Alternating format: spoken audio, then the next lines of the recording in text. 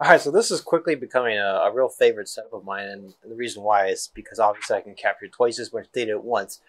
But I've had people ask me, like, can you point this thing and expect to get good guiding? And yes, you can, but there's some things you should be aware of. So, number one, as long as you're pointing at the same target that your guide camera is pointed at, you're going to get good tracking, okay, and good guiding.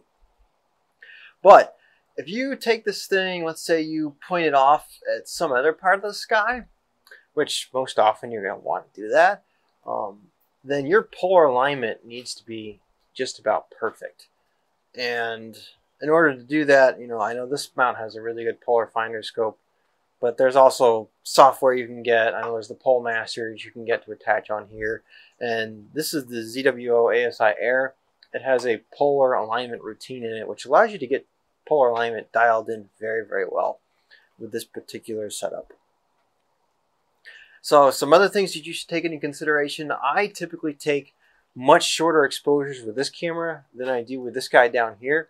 And I do that because this guy dithers, and I know that it's going to ruin a frame every once in a while. In order to minimize that, I just use a shorter exposure. So if I'm doing 5-minute subs on this guy, typically I'm doing 2 minutes or 1-minute subs on this guy. There is only one drawback with a rig like this, and that is that that camera is mounted quite high up over the telescope. Now, Olympus cameras are pretty light, and actually the ball head, the Manfrotto ball head that I have there, weighs as much as this camera and this lens. And I operate this camera to even reduce weight more without batteries. I just run a DC power cable up to the camera, and that kind of lightens up the whole rig quite a bit. But just the same, balancing something like this, a little bit of a challenge, I should say, not necessarily difficult. When you're moving it around, that's kind of when the challenges start to kind of creep up, because you got to be careful that you don't suddenly alter the balance of the telescope itself.